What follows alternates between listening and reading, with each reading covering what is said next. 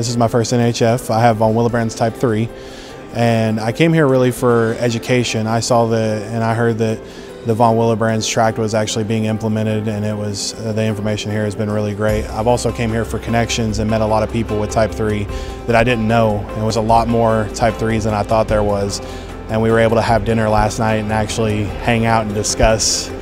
And there's a lot of new families that have just discovered their kids have had it, so they've been asking me some questions, and they really enjoyed some of the conversations we had. My condition has impacted my life. When I was younger, I saw it as kind of a hindrance. Why can't I be normal like all the other kids? But now it's just been a blessing. I've made so many connections. I've been able to impact so many lives that I didn't think I would ever be able to. And when I was younger, I thought I was by myself, but now I'm just trying to be an advocate and help as much as I can. I'm here because I have a son, Saron Harrington, who is 18 years old, and he has hemophilia B. He comes to the Bleeding Disorders Conference. He knows his friends are going to be there, and and he knows there's people that he can talk to and share his stories with, and they'll understand. This community just does so much for us, and it's just beyond words.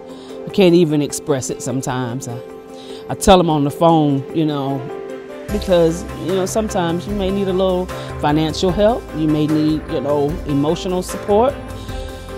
And they're always there. You can always count on the National Hemophilia Foundation.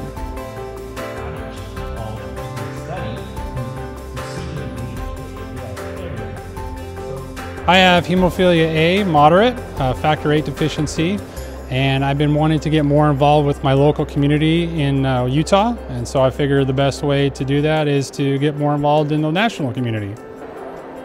Living with hemophilia in today's day and age really isn't too different than what anybody else can live, just with the recent technologies that we have available to our disposal, and so there's really not anything that I'm not able to do given the opportunities that I have available to me.